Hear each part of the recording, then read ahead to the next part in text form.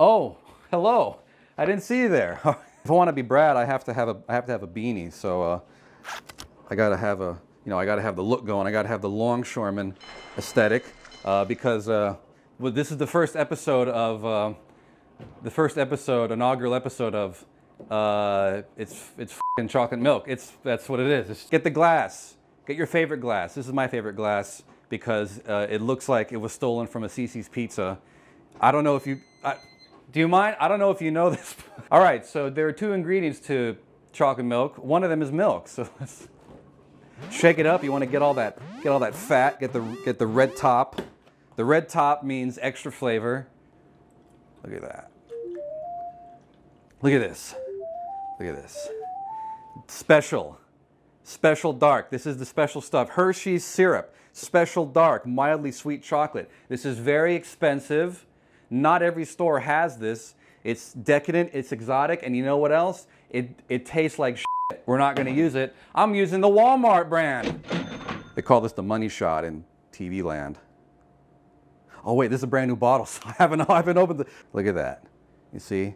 That bit right there, that's called the chef's take. Okay.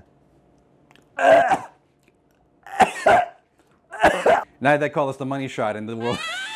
Hello, ladies. You have to adopt a wide stance, okay? But go for it. And oh, okay. I think I need to put on another beanie to make sure I get this right. Oh God. Don't worry, Eli. I'll clean this up. Don't worry about it. I'm a professional. All right. You just want to give it a little stir. Give it a stir-ski. Try not to make a mess if you can. I'm looking for color. All right. So I'm looking between, a little bit of brown paper bag. That's what we're looking for. Top it off just a smidge. Oh yeah. Equalize the syrup. Yes. Just, oh God. God. I need more help here. And that, everybody, is the first episode here of surprise. It's chocolate milk. Oh God, it's on my. Ugh. Delicious.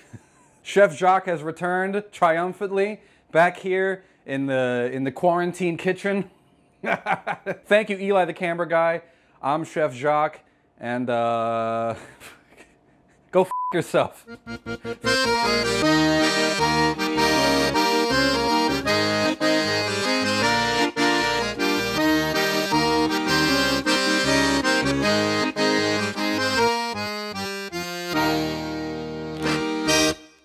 I'm starving in the quarantine and nobody else can help me.